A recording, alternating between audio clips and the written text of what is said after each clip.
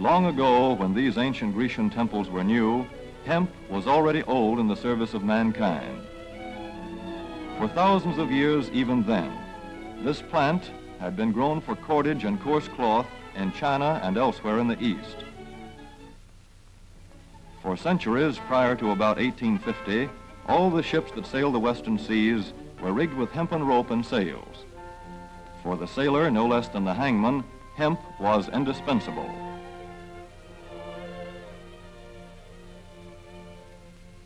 A 44-gun frigate, like our cherished old Ironsides, took over 60 tons of hemp for rigging. Including an anchor cable 25 inches in circumference.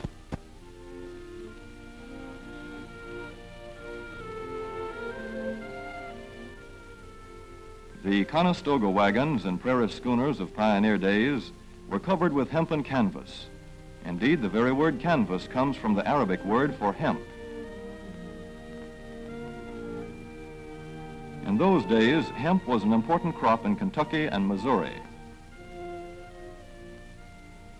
Then came cheaper imported fibers for cordage, like jute, sisal, and manila hemp, and the culture of hemp in America declined. But now, with Philippine and East Indian sources of hemp in the hands of the Japanese, and shipment of jute from India curtailed, American hemp must meet the needs of our Army and Navy as well as of our industries. In 1942, patriotic farmers at the government's request planted 36,000 acres of seed hemp, an increase of several thousand %. The goal for 1943 is 50,000 acres of seed hemp. In Kentucky, much of the seed hemp acreage is on river bottom land such as this, along the Kentucky River Gorge. Some of these fields are inaccessible except by boat. Thus, plans are afoot for a great expansion of the hemp industry as a part of the war program. This film is designed to tell farmers how to handle this ancient crop, now little known outside Kentucky and Wisconsin. This is hemp seed. Be careful how you use it. For to grow hemp legally, you must have a federal registration and tax stamp. This is provided for in your contract. Ask your AAA committeeman or your county agent about it. Don't forget, hemp demands a rich, well-drained soil such as is found here in the bluegrass region of Kentucky or in central Wisconsin.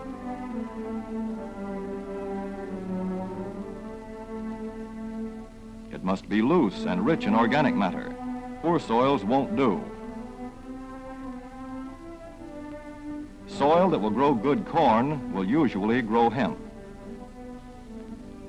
Hemp is not hard on the soil. In Kentucky, it has been grown for several years on the same ground, though this practice is not recommended. A dense and shady crop, hemp tends to choke out weeds. Here's a Canada thistle that couldn't stand the competition. Dead as a dodo. Thus, hemp leaves the ground in good condition for the following crop. For fiber, hemp should be sown 5 pecks to the acre. With drill, the closer the rows, the better. These rows are spaced about 4 inches. This hemp has been broadcast. Either way, it should be sown thick enough to grow a slender stalk.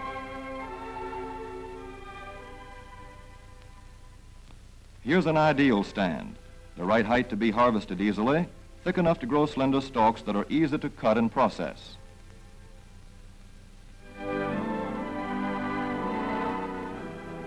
Stalks like these here on the left, they yield the most fiber and the best.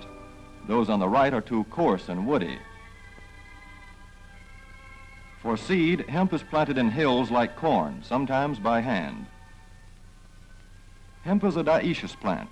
The female flower is inconspicuous, but the male flower is easily spotted. In seed production, after the pollen has been shed, these male plants are cut out. These are the seeds on a female plant. Hemp for fiber is ready to harvest when the pollen is shedding and the leaves are falling. In Kentucky, hemp harvest comes in August. Here, the old standby has been the self-rake reaper, which has been used for a generation or more. Hemp grows so luxuriantly in Kentucky that harvesting is sometimes difficult, which may account for the popularity of the self-rake with its lateral stroke.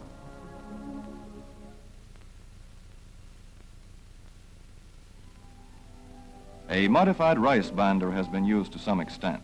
This machine works well in average hemp.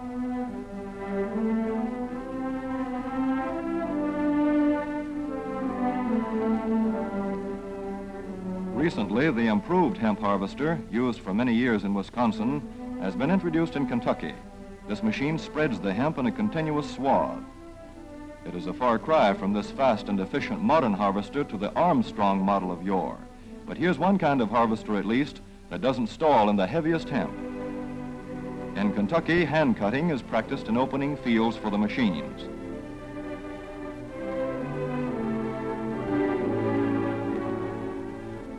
In Kentucky, hemp is shucked as soon as safe after cutting, to be spread out for retting later in the fall.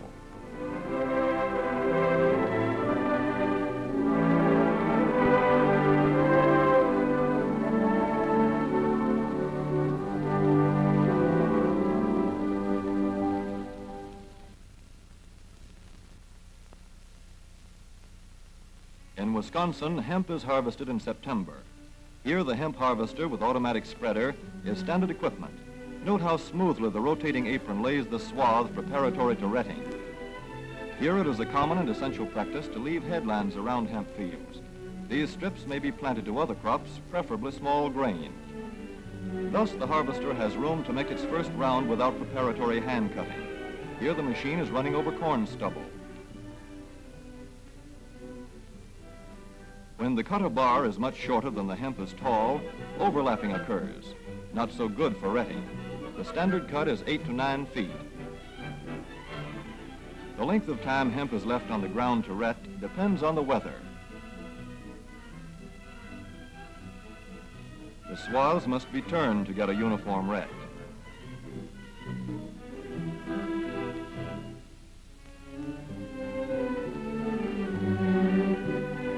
When the woody core breaks away readily, like this, the hemp is about ready to take up and bind into bundles.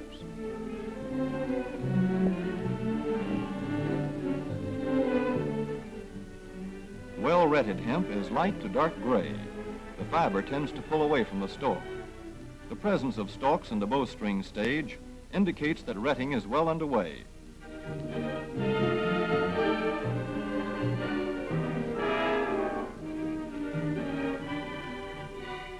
When hemp is short or tangled, or when the ground is too wet for machines, it is bound by hand. A wooden buck is used. Twine will do for tying, but the hemp itself makes a good band.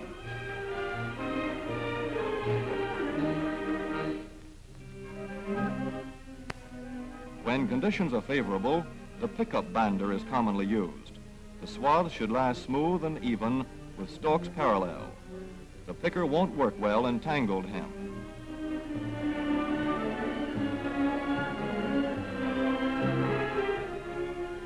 After binding, hemp is shucked as soon as possible to stop further retting. In 1942, 14,000 acres of fiber hemp were harvested in the United States. The goal for 1943 is 300,000 acres.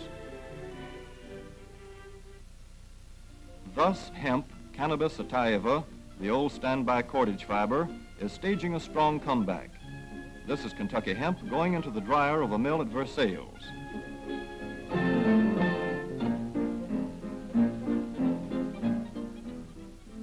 In the old days, breaking was done by hand, one of the hardest jobs known to man.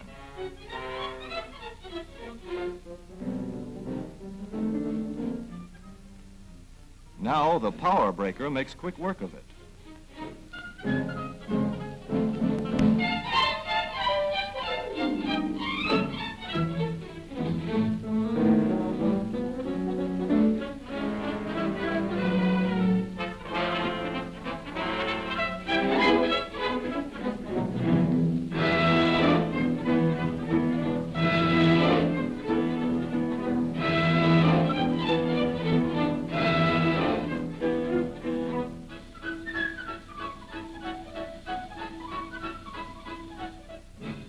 Spinning American hemp into rope yarn or twine in the old Kentucky River Mill at Frankfort, Kentucky.